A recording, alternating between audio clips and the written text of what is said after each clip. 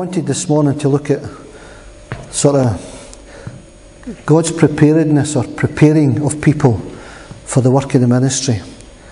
And it's not just for an individual, this preparation, it's for people as a group. We go back at the end of chapter 9 at verse 32, and I don't want to go through this too much, but Peter was travelling around the country, around Israel at that point in time. And he arrived in Lydda, and there was a man there named Aeneas, who was a paralytic. And Peter spoke to him. He spoke the words, "Jesus Christ heals you." And the man stood up and walked. Now this was something that Peter, that anointing of the Holy Spirit was upon Peter at that point in time. This blessing of the Holy Spirit, this anointing, this baptism of the Holy Spirit was there and really in top gear. He knew that God wanted to heal this man. He didn't know probably why he wanted to heal him, but one of the purposes behind it obviously was to have an effect on the people around him. But little did Peter know that this would have a big effect in his life as well. Because up to this point in time, Peter had been speaking to Jewish people. He'd never really had a great deal of interaction with Gentiles, which are non-Jewish people, if you want to call it that. So there was word that went around that Peter had healed this man. And further down the coast in Joppa, there was a woman, Tabitha, which is the Aramaic word for her name, or Dorcas, which is the Greek word for her name. But both of these words translated mean gazelle. So we don't know whether she was fit and healthy, whether she was nice and slim, but anyway, that was her name. But basically, this woman had died. She was a very kind person here, and Peter had gone down to see her at Joppa, gone down to see the people. Bring Peter down. Now, notice here that these were disciples that brought Peter down. These weren't just sort of anybody. These were disciples of Jesus Christ, and yet they wanted Peter to come. Now, it's within the remit, if God allows it, for anybody who is a Christian to pray for another Christian and pray for their well-being and their health. But there was a purpose behind what God had to do with Peter here. He was building Peter, he was preparing Peter for things that were to come just shortly. And so Peter went down, and Tabitha was raised up, Dorcas was raised up, and this woman, many believed in the Lord because of this. And so we find ourselves at the start of chapter 10. In fact, at the end of chapter 9 it says that Peter stayed in Joppa with Simon the tanner for some period of time. Now he must have had a strong stomach, because I don't know whether you've ever been near a tannery, but it stinks. They use all sorts of ammonia chemicals and bull's urine and all sorts of things to tan leather, and I'm not so sure that they still do all that, but it's certainly I hope his house wasn't next to his tannery anyway. But here we are, Peter's in Joppa, and he's staying with Simon the tanner at that point in time. And at the start of chapter 10 we shift up the coast. We go from Joppa right up the coast to Caesarea Maritima, which was the Roman Empire's outpost in Israel, if you want to call it that. At Caesarea there was a man named Cornelius, a centurion in what was known as the Italian regiment. So here we have this Cornelius. He was a centurion, which meant that he had governance over something usually between 80 and 100. 100 was the nominal centurion group, but it could go down as low as 80, depending on whether they were waiting for replacements. But they would never allow it to run under 80. So it was between 80 and 100 normally. They would hope to keep it up at 100. The Italian regiment was classed as one of the most loyal regiments to Rome that there ever was. These were the volunteers, the Italian volunteers. And so this was a great honour for him. But what you have to remember here was that Caesarea Maritima, up on the coast there, up towards Sidon, which is in Lebanon, but just below that. This was a place where the Romans had their headquarters. We often talk about Jerusalem with Pontius Pilate and all the rest of it, but Pontius Pilate only went to Jerusalem during the time that Jesus was being tried, because they were told they didn't want any trouble in Jerusalem, so you make sure it doesn't happen. So Pilate had moved down to Jerusalem for the time of the Passover feast. This is some 5, 6, 7 years later, after the resurrection of Jesus Christ. And here he is, and the Romans were hated. Now this wasn't just a Gentile as such. This was a guy that was hated. A centurion in the Roman army by the Israelites would have been hated. This is a guy who in some measure wouldn't be able to walk the streets at night without a guard around him, because somebody would have knifed him or killed him. That's how much the sort of zealots in Israel at that time hated the guys. And here there's going to be a purpose behind this as well, because unbeknownst to Peter, and maybe Peter had changed his attitude, but it's unlikely, but Peter would have an inbuilt prejudice against the Romans. And you know, it's something that we have to be careful as well, that we don't end up with inbuilt prejudices, that we look at situations and we judge them wrongly, and we end up having a prejudice over them. We're going to have the same situation today that we get every time that Rangers meet Celtic. There's going to be a lot of prejudice in Glasgow today. And whatever people will tell you, in the time that they play this game, if Celtic win, then a lot of the wives of the Rangers supporters will suffer domestic violence tonight, and vice versa. And it's virtually criminal that this is still going on. But this is what happens when you allow hatred and prejudice to fill your life. And in some measure, the Israelites, they were all like that. They may have spoken well about it, but inside them there was this built-in prejudice. They didn't like Gentiles. They could tolerate Gentiles. But Roman Gentiles, Romans, these were the master race, if you want to call it that. These were the guys who were coming down heavy on them. So this was Cornelius. When I was researching this week, that a lot of people, decry the Bible and tell you it's nonsense and all the rest of it. But probably the book of Acts is one of the best historical documents for that time that's ever been written by Dr. Luke here. But recently within Israel, up there at the ruins of Caesarea Maritima, they have found a stone on which is carved the name of Pontius Pilate. And although nobody was prepared to say too much about it before, it would become more evident that Pontius Pilate was some real person and not some figment of somebody's imagination. So this was Cornelius. That's where we are. He's in Caesarea Maritima, a big Roman garrison there. There's 6,000 in a legion, 6,000 men, 10 cohorts, 60 cohorts of 100 men each. And so they're there, and he and all his family were devout and God-fearing, and he gave generously to those in need and prayed to God regularly, verse 2 there.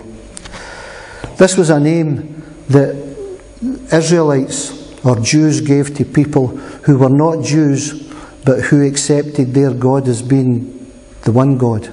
They called them God-fearers. And so it would appear that Cornelius had a name for being generous. He gave generously to those in need and prayed to God regularly. So one day about 3 in the afternoon at verse 3, he had a vision, and he distinctly saw an angel of God who came to him and said, "Cornelius." And Cornelius stared at him in fear. "What is it, Lord?" he asked. 3 in the afternoon. We'll find out later in the book of Acts that Cornelius, this was a prayer time. This was a time of prayer. This would be one of the 3 times of prayer that the Jews would follow during the day. They would have prayers first thing in the morning at 6 o'clock, 9 o'clock, 3 o'clock in the afternoon, and then that would be their main times of prayer. So this was a time of prayer, and he had this vision, and he distinctly saw an angel of the Lord who came to him and called his name Cornelius. Now, this is not a dream, and neither is it reality. It's a vision. This is something that he's seen in his mind's eye while he was fully aware of where he was. He had seen this angel. This angel had come to him and spoken to him. The angel answered, "Your prayers and gifts to the poor have come up as a memorial offering before God. Now send men to Joppa to bring back a man named Simon, who is called Peter. He is staying with Simon the tanner, whose house is by the sea." And when the angel who had spoke to him had gone, Cornelius called 2 of his servants and a devout soldier who was one of his attendants, and he told them everything that had happened and sent them to Joppa. So this was a man obviously seeking after God. He was a man whom some of the Israelites regarded as what they would call a God-fearer. He would never be put there on the pedestal along with the Jews, but maybe he was a little bit better than a lot of the Gentiles. Although the prejudice against the Romans, I can't emphasise it enough, it was so strong that it would be difficult to break it. And it was going to need a certain situation that God brings about here to get not just the Gentiles accepted into the church, but the Romans accepted into the church as well. So God lays out the first part of his plan here. He speaks to this guy Cornelius and he said, "There's a man called Peter, Simon Peter at Joppa. He's staying with Simon the tanner. Go and tell him to come, because he has something to tell you." And so in verse 9 we see, about noon the following day, as they were on their journey and approaching the city, Peter went up on the roof to pray. So these 3 guys, one of them was obviously a soldier. He was in a devout soldier under the command of Cornelius. And 2 of them possibly were servants, but they would certainly all be Romans. It would appear that they were all Romans. So 3 guys on their way. And they may well have had other people with them, but these were the 3 main characters who were sent. This was 21 hours later. From 3 in the afternoon to noon the following day were 21 hours down the line. So at noon the following day, while they were approaching the city, Peter went up on the roof to pray. This was Simon the tanner's house, so Peter had asked if he could go up on the roof and pray, and this was not unusual. We've heard all the stories in the Sunday school about the little flat-roofed houses. Because they were small and they had not a lot of room inside, they used the upper story, the roof, basically as a patio. That would be really it.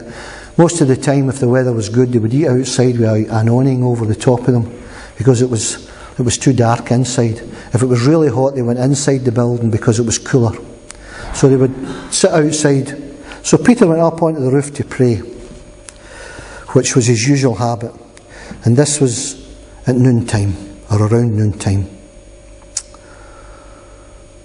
He became hungry at verse 10 and wanted something to eat.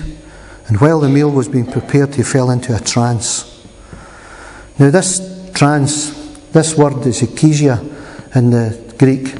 It basically means, we take the words ecstasy and ecstatic from it. He fell into some trance that was wonderful. It was just something that was literally ecstatic. He was just lost in the things of the Lord.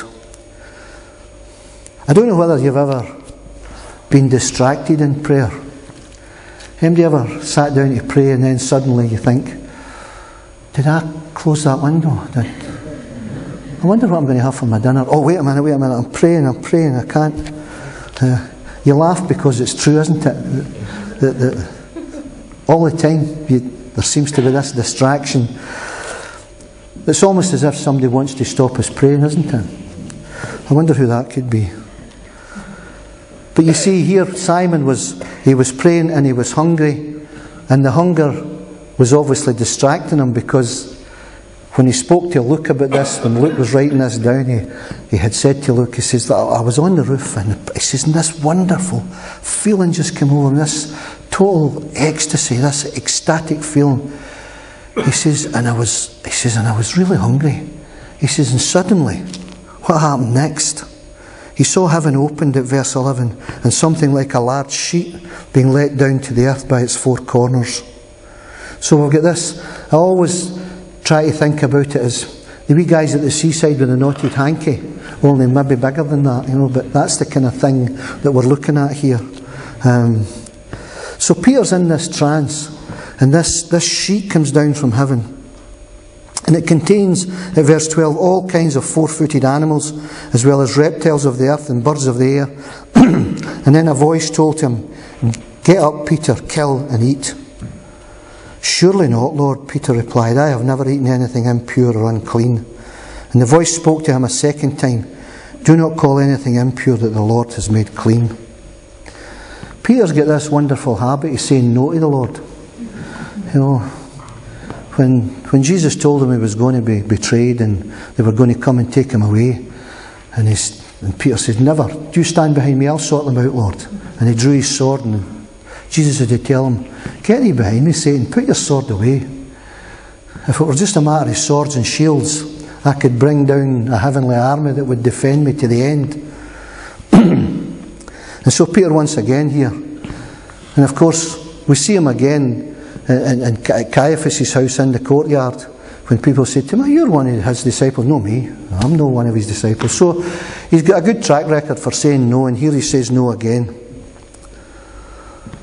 "Surely not, Lord," Peter replied. "I have never eaten anything impure or unclean." So obviously in this sheet, I don't know, it's hard to imagine what he saw. Virtually every type of beast and bird and bug and all sorts that was on the earth, and God told him to stand up and kill and eat. If you're hungry, here's something to eat, Peter. And of course, there's prejudice again. He was supposed to be a God-fearing Jew, so his prejudice was that he shouldn't eat some of this stuff. And there was almost a total change in this. God was going into a new phase. Gone was the old covenant, and then had come the new covenant. The voice spoke to him a second time, "Do not call anything impure which God has made clean." And this happened 3 times, and immediately the sheet was taken back into heaven. Now this is your homework. Go back and see how many people were spoken to 3 times by the Lord. I'll give you a clue for one. Paul. When Paul talked about the physical ailment that he had, the thorn in his flesh. Some say it was his wife, but I don't believe that. I see your fingers getting pointed here now. Paul was asking the Lord 3 times, "Lord, will you just take this from me?" And 3 times the Lord answered him, "My grace is sufficient for you." So you have a look. Whenever God appears to speak 3 times to people, there's something serious going on here. There's something that get your ears on, because you have to listen to what God's telling you. So this happened 3 times, and immediately the sheet was taken into heaven, and Peter obviously came out of this trance state that the Holy Spirit had put him in. It's almost like the same kind of state that Paul was in when he was in the road to Damascus, only Paul's was a live encounter with the Lord Jesus Christ. This was a vision in some measure. While Peter was wondering at verse 17 about the meaning of the vision, the men sent by Cornelius found out where Simon's house was and stopped at the gate. And they called out, asking if Simon, who was known as Peter, was staying there. So notice the timing here. Peter has just been shown this sheet. He's been shown that what he really thinks it's all to do with food. But it's not really all to do with food. But he's wondering, what does this vision mean? Does this mean that we're changing our diet or whatever? But while he's wondering this, God brings these 3 guys from Caesarea down, and there they are waiting at the gate, knocking on the gate. Now, you've got to understand that a Jewish house would have a small courtyard around it and a big gate, and nobody was allowed in. Nobody was allowed into a Jewish household unless they were Jewish. Nobody. It would have been a case that if Peter had come to see this guy and maybe hadn't had the vision, they would have kept him at the gate. Normally they would be kept at the gate. These guys were calling out, "Have you got Simon, who's called Peter, in there?" And immediately, when the servants had looked through the spy hole in the gate, they would have seen a Roman soldier. A devout Roman soldier. And they would have seen 2 other guys who were probably dressed as Romans. So here was 3 Romans. One of them a soldier at the gate of a Jew. And I'm sure Simon the tanner must have thought, what has this guy got me into now? what kind of trouble am I in now with these people, that I'm harbouring some sort of fugitive? I know that that's what I would have been wondering. They called out asking if Simon, who was called Peter, was there. And while Peter was still thinking about the vision, the Spirit said to him, Simon, 3 men are looking for you. So get up and go downstairs, and do not hesitate to go with them, for I have sent them. He didn't tell them what 3 men were waiting for him. He just said there's 3 guys down there. While he's wondering, and he's probably still up on the roof, he's hearing the commotion down in the courtyard. He's up on the roof, and while he's still wondering what all this is about, the Lord says to him, get up and go down. There's 3 men at the gate, and I want you to go with them, because I've sent them. A Roman, 3 Romans, and a Roman soldier, one of them. So Peter went down at verse 21 and said to the men, I'm the one you're looking for. Why have you come? Maybe Peter thought he was going to be arrested. Who knows? But there was something in him, that touch of the Spirit. He just knew. I don't think sometimes God speaks to us in that particular audible voice, but Peter just knew within himself that the Spirit was saying to him, go down and greet these guys, because I want you to go with them. He had that inward peace about it, that he knew that whatever happened, God was in it with him. And I want to put that to you this morning. When God leads you in a direction, it's often, I hate to say, it's often to a place where you really don't want to go. I'm sure the last thing Peter wanted to do was to be ending up with Roman soldiers and Romans outside his gate. I'm sure that there's many people in here today who are being led in directions that they wonder, is this God leading me? Because we all want to be in a comfort zone in some measure. We all want to just do our own wee thing. But sometimes God leads us into places that we don't want to go. But believe me, if it is God that's leading you, and you have to be sure of that, then He will look after you and watch over you.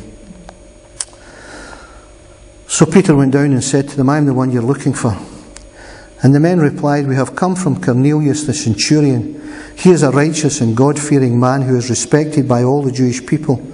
A holy angel told him to have you come to his house so that he could hear what you have to say. Then Peter invited them into the house to be his guests. So God here speaks to both groups at the same time. It would have been an almost impossible situation for Cornelius to come directly to meet Peter, because Peter's prejudice against the Romans, and maybe Cornelius' reputation about consulting with Jews. I mean, I'm sure there was a lot of paranoid people around. I'm sure there were many, what would I say, Roman spies amongst the Jews. There always is when there's oppression in the place. There's always people who are called to be spies, who want to be spies, who want to get the best out of the Roman situation. So God speaks to both groups, and in His own way He brings about this meeting.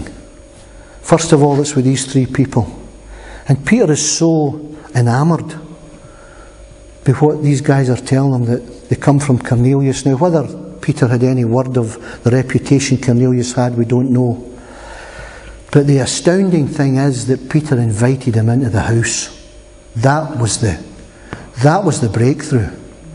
That was the putting down of the prejudice. And the point in this, and I'm not going to get any further with this because I want to do that other study a wee bit deeper next week. But the point of this is that many of the early disciples within the Jewish church, the Christians within the Jewish community, would have been horrified if a Jew had gone into a Roman's house, or a Roman had gone into a Jewish house. But God had prepared Peter. God had prepared Peter, and He prepared the people. Peter and John had healed the man at the gate, beautiful. Peter here had healed Aeneas. He'd raised for the dead Dorcas. People knew that Peter was God's man. And if Peter was doing it, then it must be all right. We must get over our prejudices. And so He invited them into the house. And it says here that He invited them into the house to be His guests, So it wasn't, the whole context of that last few sentences there is that it wasn't just a, well, you can sit in the courtyard and, I'll bring you out something to eat.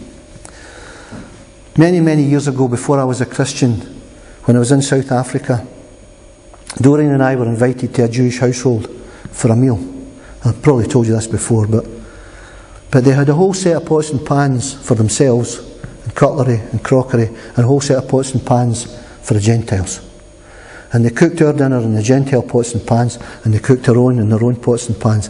And it made you feel really welcome, it was...